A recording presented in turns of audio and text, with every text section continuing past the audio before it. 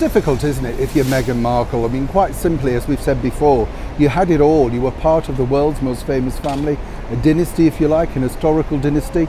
You had the world at your fingertips. Everybody was interested in you. Despite what you say, the media were incredibly welcoming over here in the United Kingdom with positive, glowing pieces that everybody can prove, but seemingly you decided that wasn't enough. But now, of course, Meghan's finding out the hard way that what she left behind may be, of course, the thing that she truly did crave in the first place. And this truly wouldn't be a first time, would it, for the former royal and cable TV actress known as Meghan Markle. As ever, let me explain.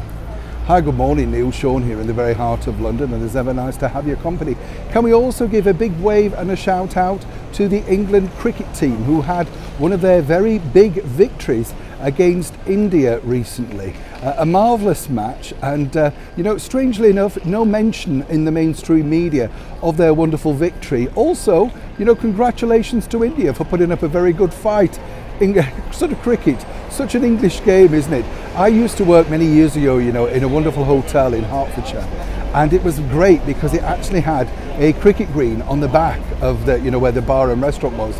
And just to hear people playing cricket, the clinking of teacups, it really does sort of signify, doesn't it, and give great memories of a truly English summer. So well done, boys, to everybody out there. We are grateful for what you've done, and as I say, also congratulations to India for putting up such a good fight. Maybe next time. Back as ever to your breaking royal story of the day. The story, again, as I say, is fascinating because, as we told you recently, Meghan Markle recently tried to make contact with, of course, His Majesty the King.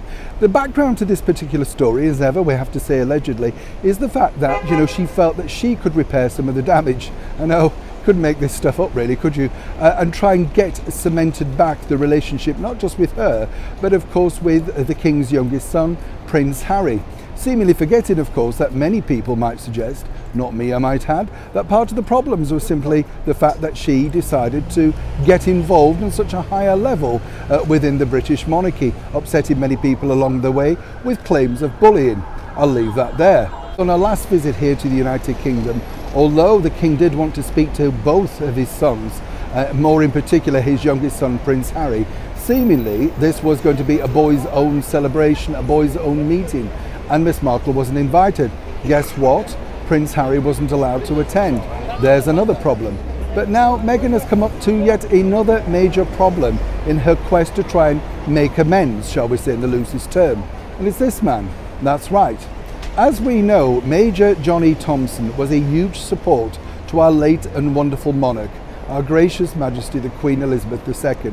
And for those that didn't realise, he was very strategically placed behind the wayward royals at those Platinum Jubilee celebration service at St Paul's Cathedral.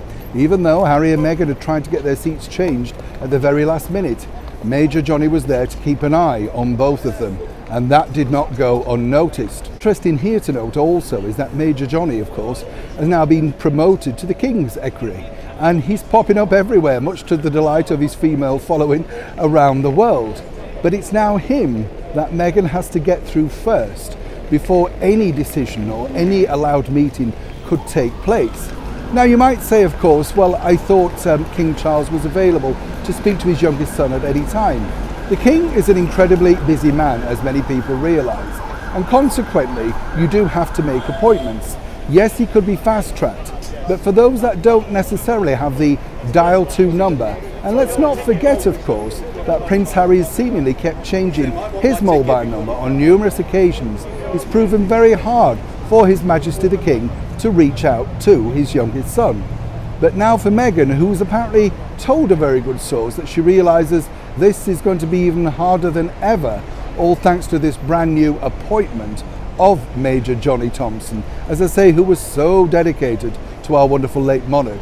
You can understand now the problems that she's going to foresee, and more importantly, moving forward with her quest to re-ingratiate herself back with at least certain senior members of the British monarchy in time for that all-important coronation on May the 6th in 2023. Now over to you, Major Johnny. Will you relent? Neil Sean in the very heart of London.